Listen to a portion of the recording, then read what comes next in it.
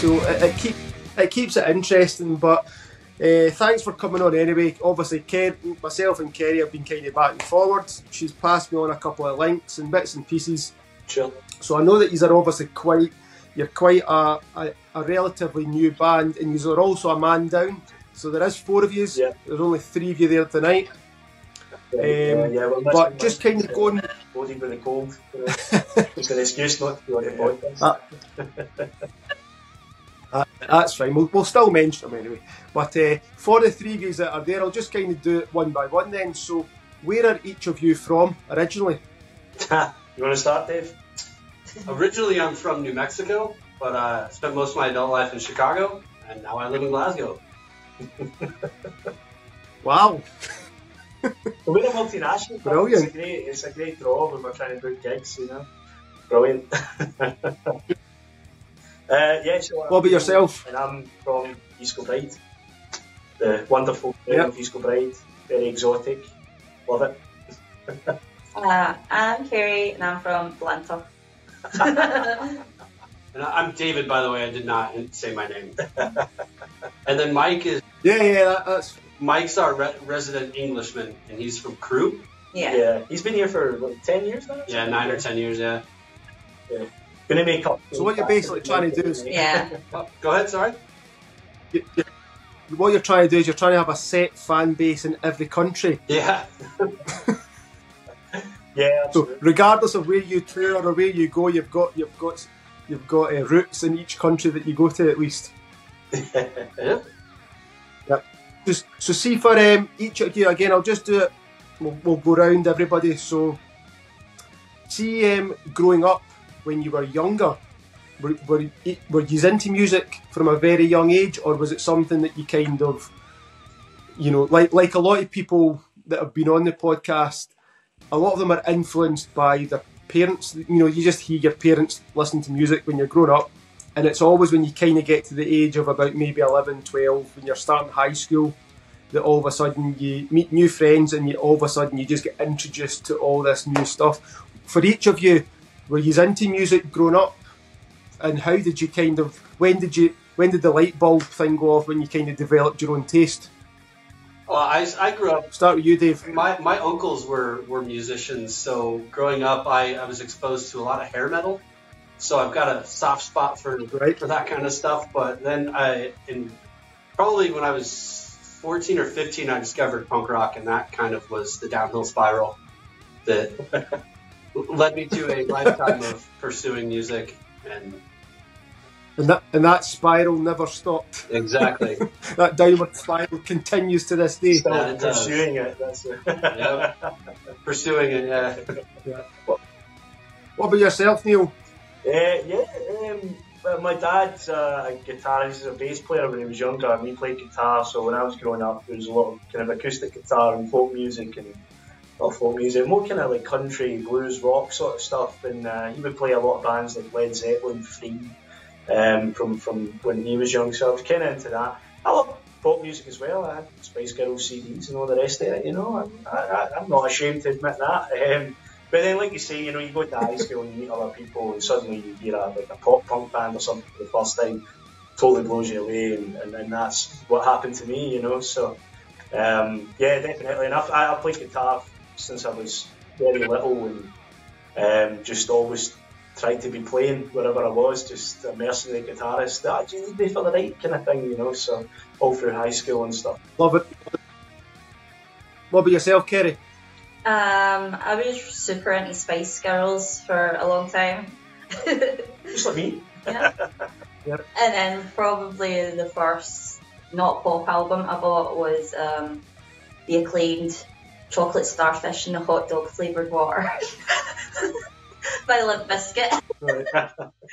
Much to my father. Well, there's a Sorry? There's a question for the other two. There's a question for the other two guys. Do you remember what the first album was that you ever bought using your own money? Yeah, I do. What was it, Dave? The Long go for track.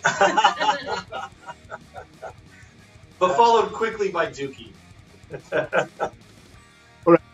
Yeah, mine was Enema of the State by Blink-182. That was my first album that I paid for.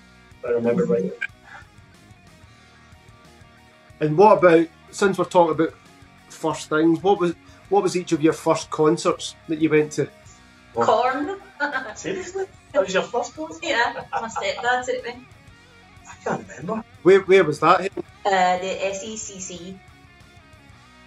Right, okay. It was awesome, to be fair. I loved it. I genuinely cannot remember. I actually think it might have been, like, first proper concert was the Alkaline Trio. And I don't know, whatever year Good Morning dropped, they played the Barrowlands. I think that was the first time I went to see like a proper rock band. Yeah. 2001. Yeah, there you go. Yes. Mine was Motley Crue. Nice. You're really flying that hair metal flag. Yeah, in 1988, my uncles took me. But the first concert I paid for with my own money was Bush and Veruca Salt. Wow. Yeah. Right, Did you say okay. 1988? It was 1988. Yeah, that was the year I was born. Yeah. I'm the elder statesman of the band. So, Dave, what instrument is it that you're playing? Guitar. Your guitar. Neil? Vocals and rhythm guitar, I suppose. Kerry's drums, Yeah. and then the soldier that's missing in action is obviously bass guitar. Yes, Mike. Yeah, he's bassist. He's the bassist and the Encyclopedia of Science Fact. Yeah. Is that Mr. Star Wars? I don't think he's even. They're into all Star Wars, Mr. is he? Star Yeah, we're all Mr. Star Wars. All are.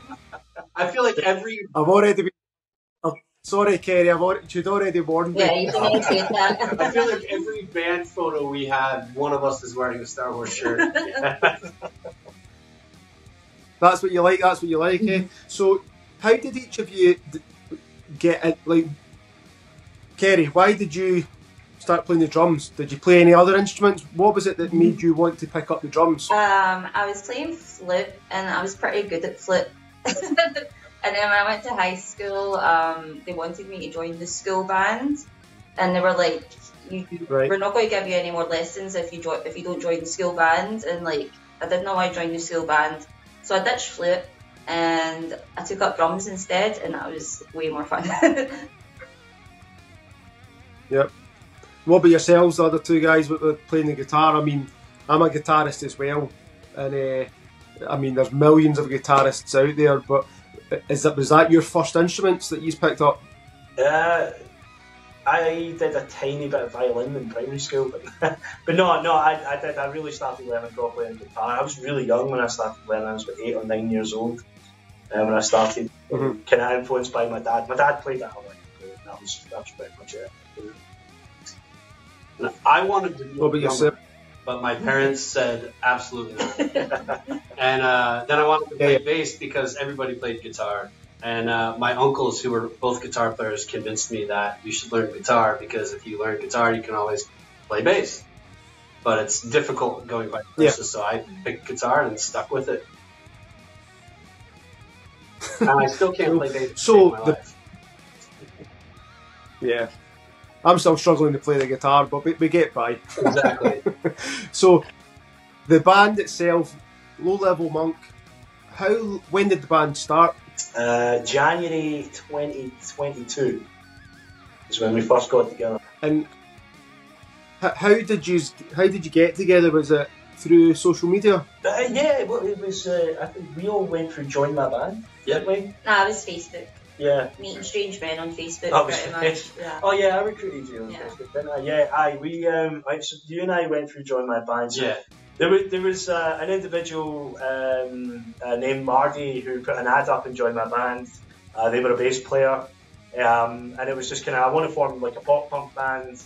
Are you in? And I said, yeah, I want to sing. David came in as the guitar player, and I recruited Kenny on Facebook because we couldn't find a drummer. And we all got together and we had a terrible rehearsal session where we all played songs we promised to learn, and I never learned them. And somebody didn't learn them. And then the person who put the band together just texted us the next day and was like, I don't want to do this anymore, I'm going to leave. But we stayed together. Yeah. And we decided we would keep kind of plugging through it, And it took a while to find mine. So here's a good question for you. So the band's been on the go maybe a couple of years, right? How did you come up with the band name? Because see the amount of bands that I have known through the years that they split up before they can even play their first gig because they fall out over the band name. I had some suggestions. So the suggestions were coming left, right, and center from somebody over there. And one day I was just sitting on the sofa flipping through Instagram, as one does, and I found this post that this comedian did about a guy that was LARPing in the woods, and while they were doing it, they discovered a dead body and tried to resurrect it. And so because there's a line in it where he's like, and I tried a spell, but I'm a healing monk or something like that. Yeah, I'm a low-level healing monk. Yeah. And so I sent it to the guys, and instantly Carrie's like, that's the name. Is that me? Yeah. It was, you were like, what about low-level monk? And that was us. Yeah, and it stuck. Yeah. We just stayed with it. Until you can find something better or be bothered thinking up something better, you just go with it. Yeah, pretty much. That's usually the best thing to do. Yeah. But who see each of your musical influences? Is that what is that the same as the band's musical influence? Like, what are the bands that you kind of looked and you go, well, that's kind of the direction that we kind of want to go in, sound wise? I think there's a bunch of bands that we're all into, and then we kind of all branch off, but we do have like some in common. You get like four kind of, like, we're all into kind of punk in some level, but you get like four really distinct, you know, like Dave brings like Midwest kind of punk rock and like really. Dave knows everything. Yeah, I thought you were going to say Midwest emo. Well, that as well, yeah, a bit of that, but that kind of like, a lot of that's quite obscure because it's like bands who maybe even were big in the States but didn't get a lot of mainstream play over here, and Kerry's into really weird dark stuff and angry punk and weird. I like angst. Yeah, that's all. You're all looking for that weird energy, and Mike's kind of, he's like, you know, like, I don't know, like hardcore and like, he kind of likes it. He likes some experimental kind of proggy stuff. He's gonna be mad at me for saying that. But he's gonna be, But he likes it kind of like a bit heavier, a bit closer to metal, and I'm all pop punk. You know, we would be covering 90s dance hits if it was up to me. I'm thinking of that. I mean, I listened to the couple of songs that Kerry had sent us across that's on your Spotify, and I was getting very much like Ramones, Bad Religion, kind of vibe. Yeah. But I mean, there's millions of bands out there like similar to that, and then you just kind of got to try and, I suppose, create your own little sound in there, and it's quite good because four of you have all got slightly different influences. Yeah. Everybody then contribute something, even whether they don't realise it. Yeah. I mean, we got like our kind of main set that we play live. You're looking at maybe, I don't know, like 10, 12 songs, and they're not like hugely different. I think we have a distinct enough sound, but you know, the tempo's different, and it kind of leans maybe more towards different genres. So it's very mixed, and it's good. It's great playing it because it's not samey. You know, you're doing something like, here's kind of something slower, here's a pop punky song, and then here's something a bit faster and a bit heavier. So it makes it quite dynamic. It's quite interesting. Yeah. It's fun writing a song because people want to bring all those different elements into it. You know. Well, I was going to ask you about songwriting. How do you, as a band, go about songwriting? So, for example, does one of you go away, come up with an idea, and bring a half-complete song to a practice, and then everyone contributes to make it better? Or do you meet up with no ideas and you simply jam and see what happens? Or is it a bit of both? We tend to come in with ideas, and we all contribute to the songwriting process as well, which is a unique situation for me in bands where Gary writes songs, Neil writes songs, Mike writes songs, and I write music, and then Neil writes the lyrics. And we all just kind of bring the ideas together, and we kind of shape it and form it and arrange it if need be, rearrange it. And we can be playing it for 6 months and then say, "Nah, we need something different in the middle of it," you know. And but it's all, everybody contributes. But yeah, definitely, like, starts with an idea. Someone says, "I've got lyrics," or "I want to sing about this," or "I've got this, I've got a melody, a riff," and then just all four of us get into it and bring something to it. I was going to ask you as well, Neil, if you're the singer, are you pretty much doing the lyrics? Because, for example, I done a podcast yesterday. It won't be out until a couple of weeks' time, and most people or bands I know, there's usually the band themselves might create the song, but there's usually the vocalist is maybe the one that writes the lyrics because he knows he's going to be singing them, right? Whereas the person that I spoke with yesterday, and I'd never heard this before, but it was the drummer that came up with most of the lyrics. Yeah. But the drummer and the singer would then get together, and between the two of them they could come up, they could complete the lyrics for each song, and then this is how we want it sung, and this is the idea I've kind of got. Is it yourself that, for lyrics wise, is it mostly yourself, or are you quite like, I'll write this, I'm happy to accept any suggestions from anyone else? It's kind of like that. It's mixed. I mean, you know, Kerry writes entire songs, and I always argue that Kerry's written our best songs, to be honest, which we haven't recorded yet, but we will get to. But yeah, I mean, a lot of the time the idea starts with lyrics, whoever brings it. But then, you know, you've got Mike. Mike can put a whole song together, like every instrument, and say this is what everybody should be playing. But he'll say, I don't want to, you know, Neil, you do the lyrics kind of thing. But we, I mean, with your latest one, I gave Mike the lyrics and the melody, and he done the song on his computer. And we'll learn it as a band, like when this gig's done. Or a tip where it's kind of like you'd written it and I just cropped it a little bit, and then you do that for me where I'm like, I need a line that ties in. You know, it's definitely.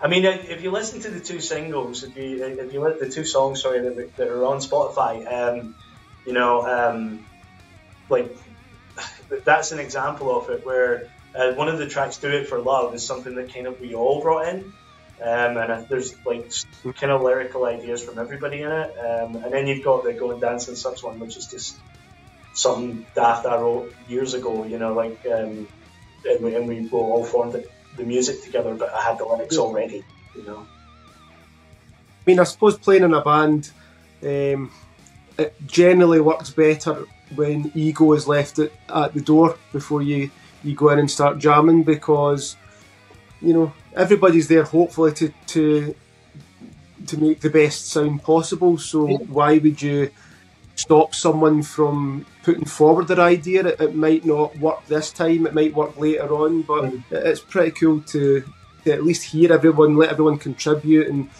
then hopefully you get the best sound out of it at the end. But those two songs that you've got up on, that you've released last year, that's on Spotify, how did you record them? We're at Red House Studios right now, and there was a guy that was recording here, and we done it with him. Yeah, it's Gordon McNeil, Stella Sound. I think he's still doing it. He's not doing it in Red Eye anymore, but I think he's still producing and recording. Yeah, he's out of his house. Yeah. Yeah, he did the two songs. Right. He recorded it and mixed and mastered them for us. Yeah, it was great. Yeah.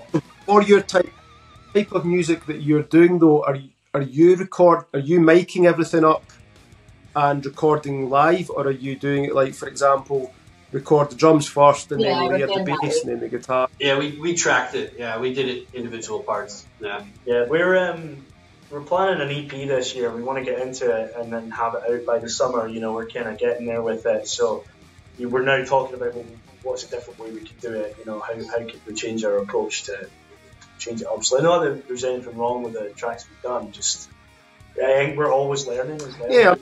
You know, we're always kind of learning. Yeah. The best way. If it works, it works. But trial and error. That's it. Yeah. Try different things. And that first recording. And what about? Sorry, that first recording experience was great. We just we had a really good time. Yeah. It's just it's not in our home studio anymore. Yeah. I mean, I listened to it, and you can hear everything crystal clear. You know, so I mean, I don't really know what else you want from a recording, but it sounded good to me. I mean, definitely, it sounds to me like you should just continue on the route that you're kind of going, because you've obviously got your sound. Just continue down that path. But with regard to gigs, did you just start gigging? Yeah. Yeah, January. Feels scary to admit that. And was one, We lied to a lot of people to get them. one of them in, was one of them in Largs?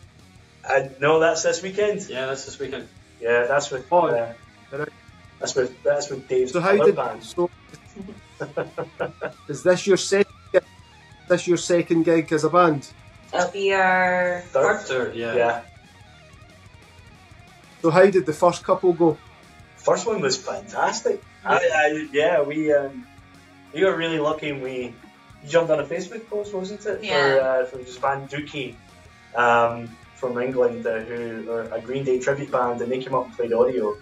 And they posted up saying, "Oh look, we're playing Glasgow. We need support." Kerry jumped on it. And they said yes, and then I was freaking out for like 2 weeks. Like, yeah. we're not ready. Why are we doing this kind of thing?